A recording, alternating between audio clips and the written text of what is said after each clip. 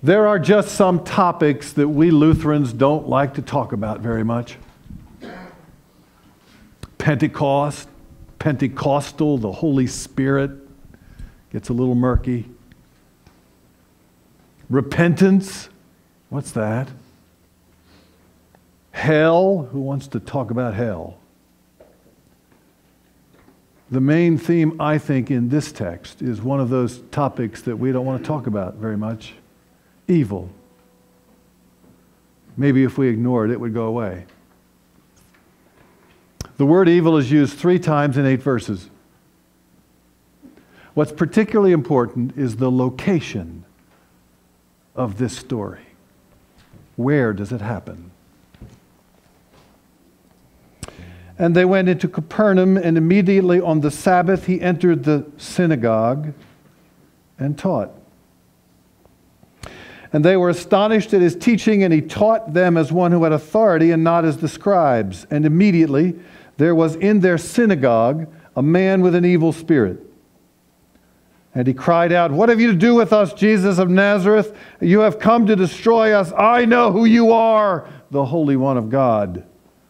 But Jesus rebuked him, saying, "Be silent and come out of him." And the evil spirit convulsed him, and crying with a loud voice came out of him. And they were all amazed, so that they questioned among themselves, "What is this? A new teaching? With authority he commands even the evil spirits, and they obey him." And at once his fame spread everywhere throughout Galilee. The gospel ends here.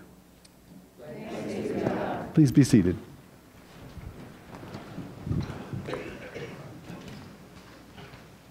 Please join me in a word of prayer. Let the words of my mouth and the meditations of our hearts be acceptable to you, O Lord, our strength and our Redeemer. Amen. The story of Jesus being tempted by the devil in the wilderness is recorded 3 times in the Gospels.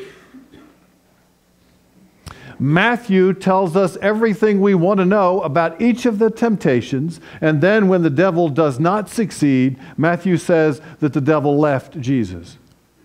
Luke says the same thing. Mark is different altogether.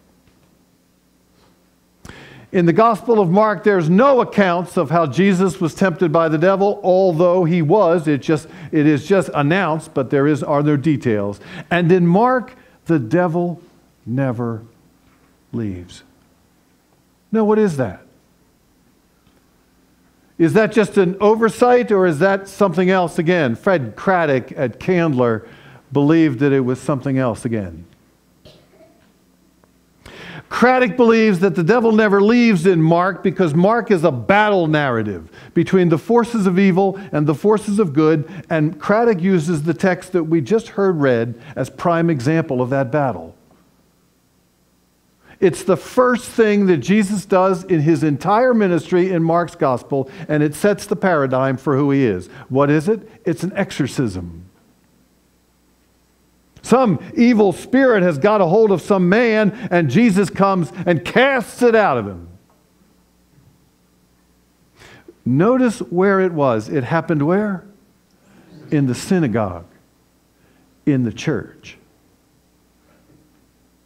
Now, it's one thing to battle the forces of evil outside the church. We expect that. That couple that lost their lives tragically, were murdered looking for a Mustang that never existed, were buried yesterday. I heard this morning that ISIS just beheaded another innocent civilian.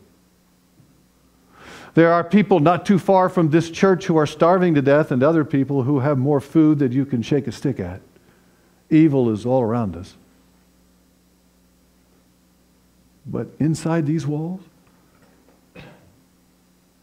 if the devil sneaks in the back door or gets disguised as a member of this congregation and comes in the front door, then you have something else altogether. What do you do? What do you do when even inside the house of God there are forces that oppose the building of the kingdom of God? What do you do? What is evil in the church? Disagreeing with the pastor? I don't think so. All pastors make mistakes and they ought to be disagreed with. Disagreeing with each other, coming in conflict with one another, that's not evil. Sometimes conflict creates some of the most wonderful creative solutions you could possibly come up with. So what is evil in the church? What's it look like?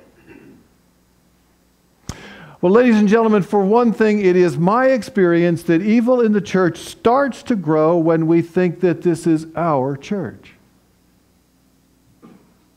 This isn't your church. This isn't my church. It's God's church.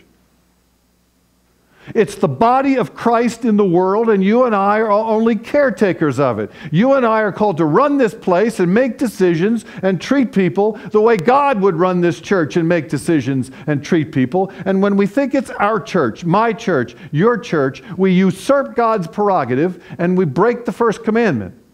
It's idolatry. It's putting our needs and our wants ahead of God, and that is evil. What is evil in the church? It's when we think that our prime purpose for being is to do ministry in here, when in fact our real area of ministry is training each other to go out and do ministry out there. Too many churches live in a room full of mirrors. All they care about are themselves, as if the kingdom of God rises and falls on what color to paint the doorknobs. 3 quick stories, each of them true. I know a church that had a council meeting once where they spent 10 minutes rejecting the idea of doing a soup kitchen and 2.5 hours fighting over what color to paint the fellowship hall. I know a church once that decided that they didn't have enough money to help with a food-raising pantry in their local community, all the while their cemetery fund was reaching figures in excess of $1 million. I know a church that built a 15-foot privacy fence on their back lot so they didn't have to pay attention to a housing unit for low-income housing right behind them. That's evil. What is evil in the church?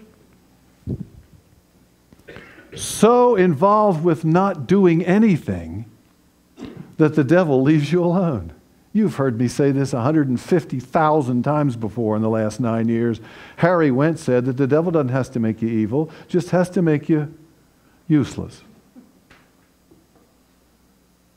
If we don't do anything to build the kingdom of God out there, if we don't train disciples to share the gospel, if we don't create new ministries to transform lives, the devil will not tempt us, because to be quite frank with you, we won't be worth tempting. Do you want to know something? You want to know what to do if you want the devil to leave you alone? Do nothing. Be a half-hearted Christian. Come to church every now and then. Say prayers at bedtime. Throw a few bucks in the till. Nothing more than that. And then come and try and collect your religious decoder ring. Because to be quite frank with you, ladies and gentlemen, one of the most insidious forms of evil is thinking Christianity is a part-time, half-hearted spectator sport. Evil in the church. It's been there since Jesus was alive. It's in God's church today. So I leave you with just one simple thought. Think about this. Evil is live, spelled backwards. Think about it.